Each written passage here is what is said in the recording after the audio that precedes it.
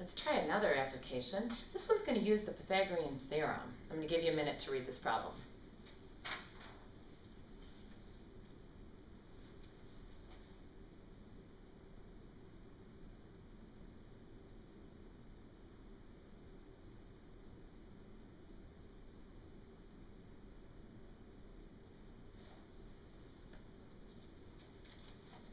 I'm an advocate, remember, of reading a problem 2 or 3 times, get a feel for what's going on, like what's a guy wire, you know? We have this guy wire, it's kind of a guide wire to keep something stable. And I'm going to draw my picture. This stick right here is my antenna. Antennas these days don't look like they used to a long time ago. Often they're just kind of like a pole looking kind of thing. And this red line is my guy wire, stabilizing it from wind and whatever. Often there's guy wires going in 3 directions or more sometimes, but that's pretty common. This guy wire attached to the top of the antenna is 1 meter longer than the height of the antenna. So remember, I'm comparing the guy wire to the height of the antenna. This is my antenna. Then I'm going to let the height be my letter x, because I want to write an expression for the length of this that is 1 meter longer than that. So again, here's my height. 1 meter longer than that would be x plus 1, right? For the length of the red line. So I've got my picture going. If the guy wire is anchored 3 meters from the foot of the antenna. Here's the foot of the antenna, and it's anchored over here. So it's anchored 3 meters from, I've left my units off here, from the foot of that antenna, pretending that the thickness of the base is negligible. How tall is this? So I want to solve for x.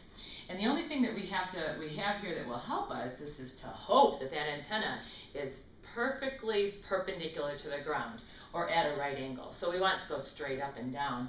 And with that, we have this theorem called the Pythagorean theorem that says if you square the legs of a right triangle, so this is a leg and this is a leg, so a squared plus b squared is equal to the hypotenuse of a right triangle squared. The hypotenuse is the side that's opposite the 90-degree angle.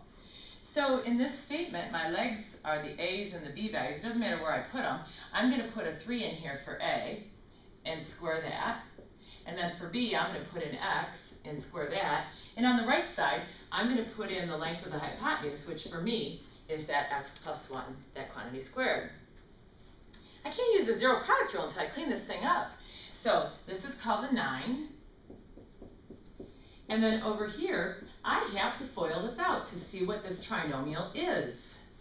And I'm not going to show all the steps. I'm just going to do, most of it in my head. So this x times x is this x squared.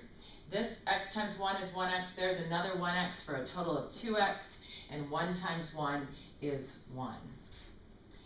Gosh, I've got x squared on both sides of this equation, and I'm thinking I want to solve this by factoring in the zero product rule. I'm wondering if I'm going to keep my x squared terms. Let's pretend that was our goal. So I'm going to subtract x squared from both sides, and when I do that, x squared is going to disappear out of both sides of the equation. Maybe I didn't notice, and I'm going to subtract 9 from both sides too. So there's nothing left over here. I'm going to take this up over here. So there's a 0 on the left, and then a 2x, and this 1 minus 9 is a minus 8. This is no longer a quadratic equation. I don't have to solve this by factoring. I can. I'm welcome to do that, but I don't have to.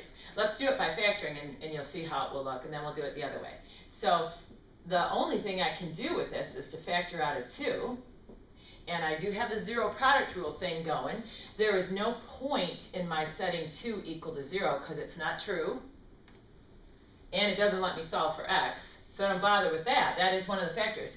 But this x minus 4, it gets set equal to 0. And when I add 4 to both sides, I find out that the antenna, which I believe is x, so the antenna is 4 meters. So I should say here that 4 meters is the height of the antenna.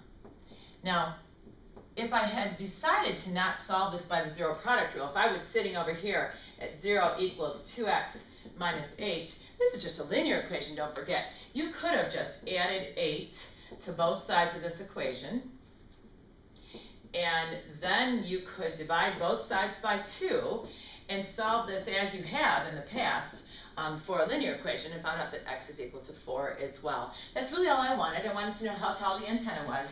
It's 4 meters. This would be 5 meters with this base being 3. This happens to be what's called a 3-4-5 right triangle, kind of commonly used in the construction trades. This is my last application that I'd like to share with you, where we get most of the time get a quadratic equation and we solve it by factoring.